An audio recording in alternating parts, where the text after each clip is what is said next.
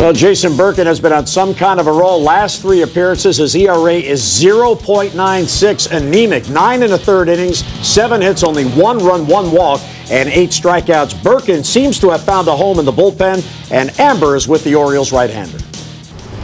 Well, Jason, the bullpen wants to come in when they're protecting a lead, when their job is to put zeros up on the board. Unfortunately, this bullpen has not had that opportunity, but does the mentality change regardless of what the score is when you come in the game?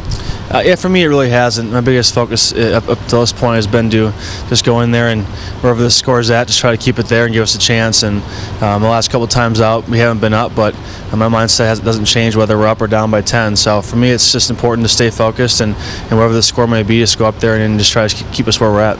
Your last 2 outings, 8 1/3 innings pitched, and you gave up just 1 earned run. This is a different role for you, long relief. You were starting last year. Do you like this role because you're succeeding at it? Yeah, so far it's been good. I think the biggest thing for me is coming to the park every day, thinking I have a chance to pitch has been something that's really helped me out. And the guys in the pen have done an excellent job helping me. Mark Henderson in particular, because he kind of had the same role I had last year. So the transition has been pretty good for me, and I've been fortunate enough to throw the ball pretty well, and just got to keep it going.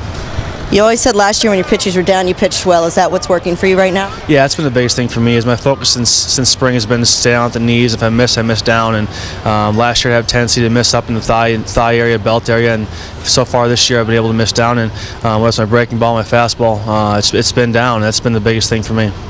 Mentality in the bullpen. When you're a starter, though, you get to go through scouting reports and you come into a game sort of with a game plan. But in the bullpen, do you like that little bit of spontaneity?